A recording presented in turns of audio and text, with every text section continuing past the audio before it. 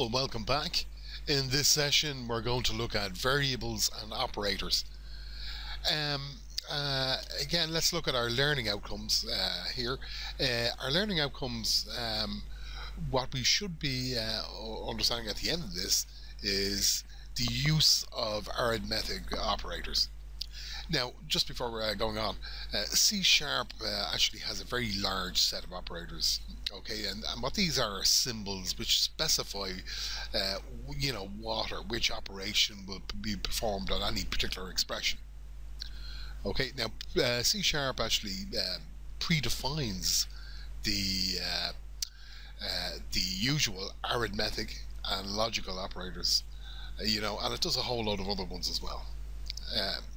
In addition to this, a lot of these operators can be what's called overloaded. Okay, and we'll come to that. What overloading will do will just change their meaning, and again we'll come to that later on in the course. In this session, we're going to concentrate on the first one there. You can see addition, subtraction, multiplication, division, and modulus. Okay, so the best, again, I'm sure, from your basic maths, you understand what all of these are. But what we'll do is we'll pop over to the code now, and we can see how we can apply these to various variables that we may have in our program. Okay guys, so here we are back at the code. As you can see, I've opened up a new project. I've called it var2ex, as you can see here. And I've also put in a console read line. Again, as you saw in the last video there, the console read line will actually hold the program open for us. So I'm going to start off by declaring a couple of variables.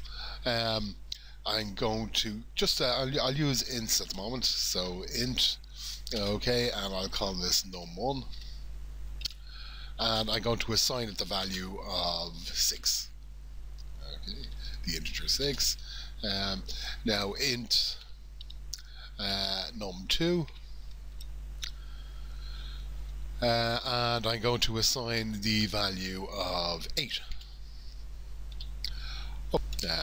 One here, int ans. Okay, and notice here in this one I'm not initializing it.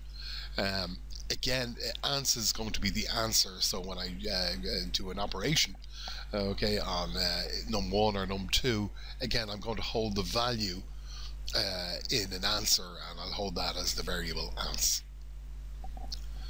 Okay, so let's do something now. And the first thing I'm going to do is initialize ans. So I'm going to say ans. Now notice the way I don't I don't have to put int ans already, because I've already declared int ans here, and now I'm initializing it to a value. Okay, and what I'm going to say is num1, okay, num1, okay, and add that to num2. And notice here in my IntelliText I can see num1, 2 objects have been created, like so, and all I have to do now is write that out to the console. So I'll do my console writeLine, dot writeLine, okay, and okay, so in this case, what do I want to write out? I want to write out the answer, which is ans, so I'll just put ans in here. Okay, and you can see ans is now. Now you can see at this point, again, like that, all the green squiggly underlines are gone. Again, that was just to say I've declared a variable, I haven't used it. I've now used all the variables, and what I should see is here is the value now of 6 and 8, which is 14. So let's just run this code. Okay, and you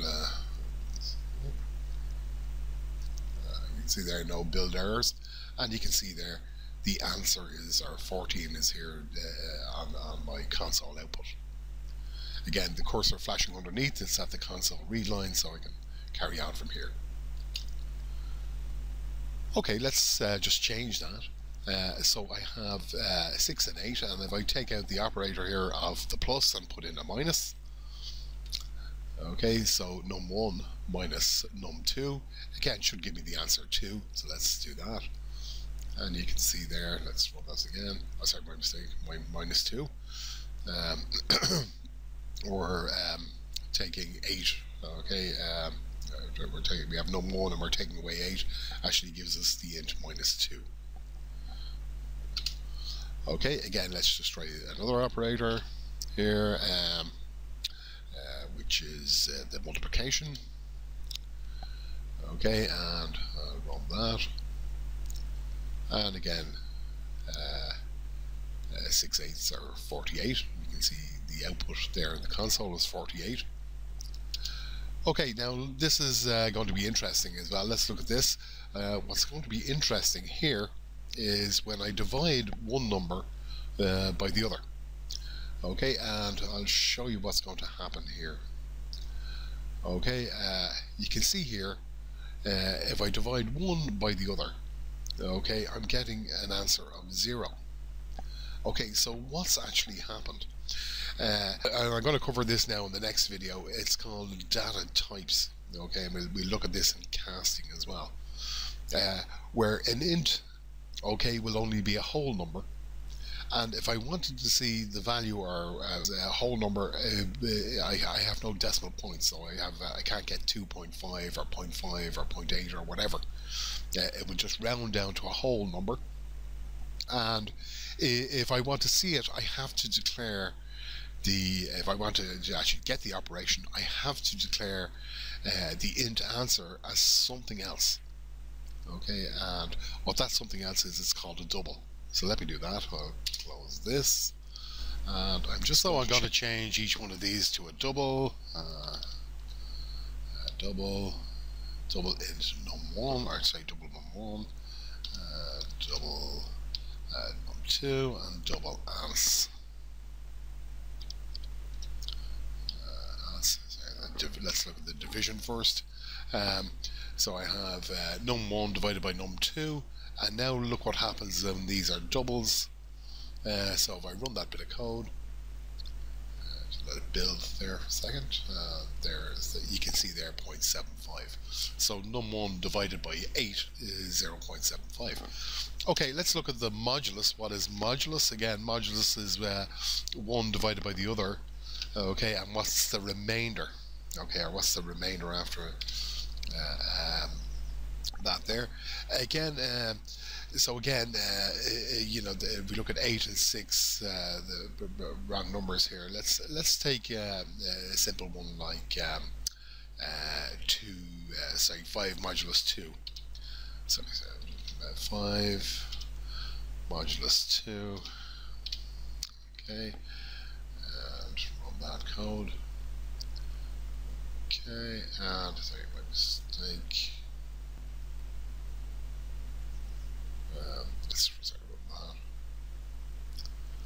Okay, so we can see here, sorry, I had a 6 in there. So 5, again, divided by 2, it goes twice, and 1 remainder. So there's our, you can see there, it's quite happily there, 1 remainder.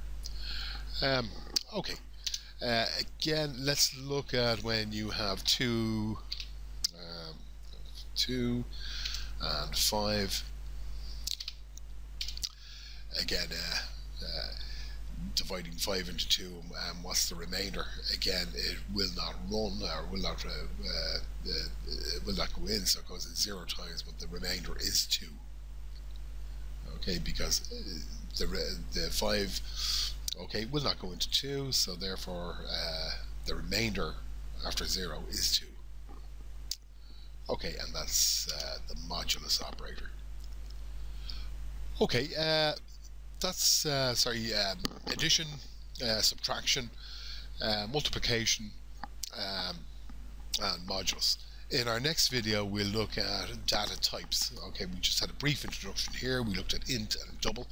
But let's look at a few more in the next video. Thank you for your attention.